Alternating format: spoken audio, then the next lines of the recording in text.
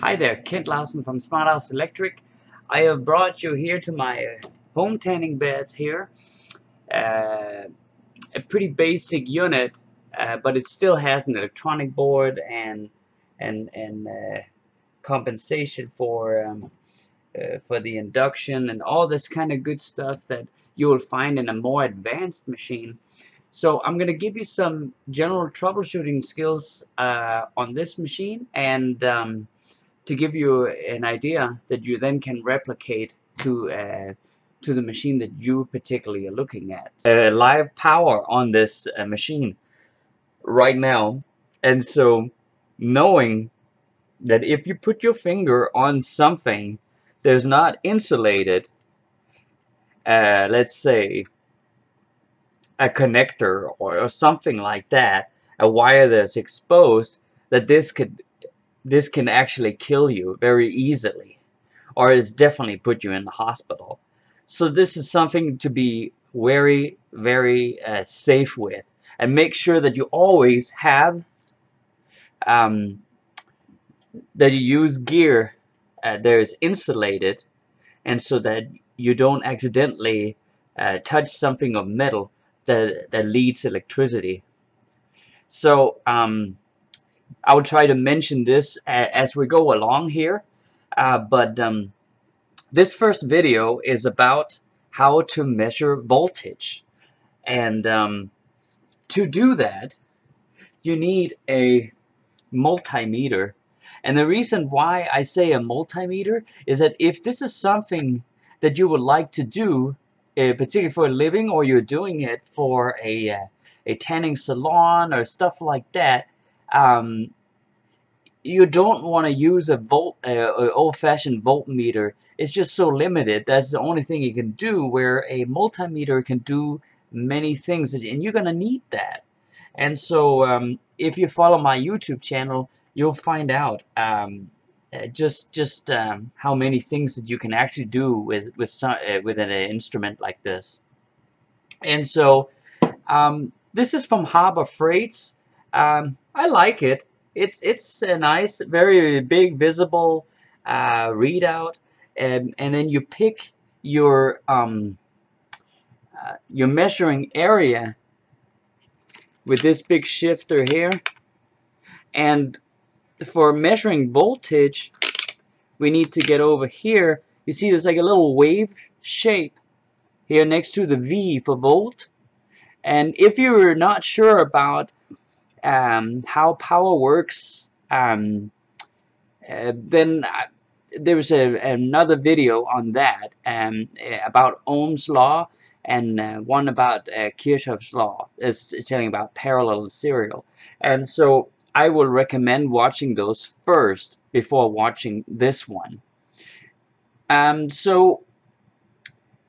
This means, this wave shape here means AC, and that's the kind of power that your tanning bed runs on.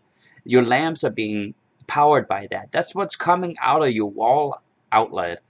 And so it has different ranges. This is 200 and 700 all the way up as max. And you want to be at the one that doesn't get exceeded as far as the voltage that you're expecting to measure. My home unit here is running a little bit hot. It should be getting a buck booster really to really utilize the lamps perfectly, having the perfect output, and also make sure that they last long. But I have access to lamps like like crazy, so I just been a little lazy, so I'm running my full line voltage into this machine. And so that's what we're going to be measuring, so you can see that. So this is the area that you're going to put it in for measuring this voltage. And then we need our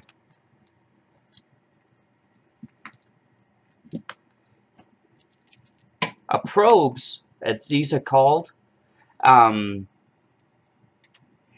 They're well insulated. That's the whole idea. Make sure you inspect these before you use them. They have a tendency on cheap ones like these I mean, this gets even worse as far as quality goes.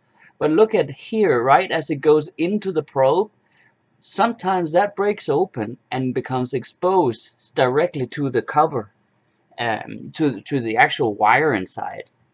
And so, oh, sorry. Um, so inspect that before you start using it, because that's very, very unsafe. And if that's cracked open here, replace them. I want to say it's about $10 for a new set of good probes from like Fry's Electronic, or you can go online and find a killer deal on it. So okay, so a red probe, just for order, it doesn't that matter because AC runs in both directions. It doesn't matter that much if the red gets into the black or so forth. But as you can see here, it says a little V here for volts. It's an ohm sign. That's for resistance. And then hertz, which is interesting. That's the frequency of the power, because it goes in waves. So how many of those per second is going to indicate with that measurement. So that's where we're going to put a positive.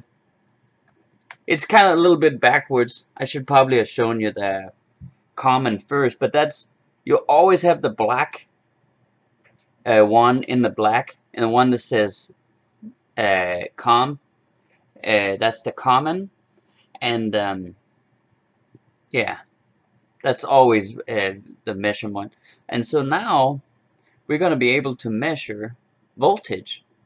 And this is kind of a big one to carry around in your tool bag, and it's easily damaged here on the on this big screen. And so it's not quite rigid, so totally usable, a great buy as an entry-level tech. If you really want something durable, you can go with the brand Fluke. That's the top of the line. I think it's a little bit over the top for tanning bed service and repair, but they last forever, and they are what's called true RMS. That means that they are so precise that they can be used for a laboratory. Anyway, so I recommend using a meter like this little guy here. Much more simple. It has some automatic area selection where we looked at, where we have to put it at 700 volt max. This one here figures out by itself. It has a limit of 600 at the at alternating current that we need to measure it with. That's our power type power. But other than that, it's gonna choose its range from there automatically. So that's kind of nice. And it does the same for DC, and it does the same for resistance and continuity tests. Well, continuity tests, there's no range there, but anyway, but for all these, it has auto range. And then up here, there's no auto range, but so what's interesting about these is that we are able to measure current with this gadget. The one we had before, you really can't, because you have to connect the meter in series with the load, and that's not possible in our case. We have some very, very high loads to measure on these appliances. So you have to have one of these guys here that can clamp on. This is also called a clamp on meter. And so what you do is you clamp the wire at a lead inside of this opening, and then you can measure how much current there's on there. So this is certainly what I recommend to use. So, but let's get back to our voltage reading, and let's just use this one instead. So we put into common, and then this one only has one choice for volts, because it cannot measure current, amperes, through the gadget here.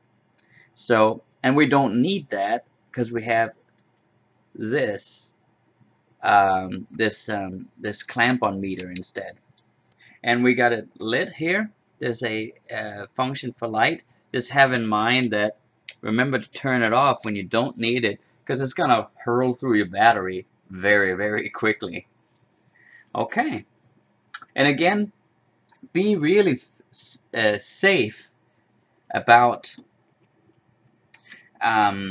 when you use these probes. You make sure that nothing is exposed, and when you hold them to measure, make sure you don't have your fingers anywhere near the metal down here, because if you just touch this a little, you'll get you can easily get injured or get a very severe shock from these tanning beds, the power that goes into them. And so on this machine here, it's pretty basic. We have a single phase load down here. Let's make sure we're in the right area. So it's 600 volt max AC. And so we just go across here.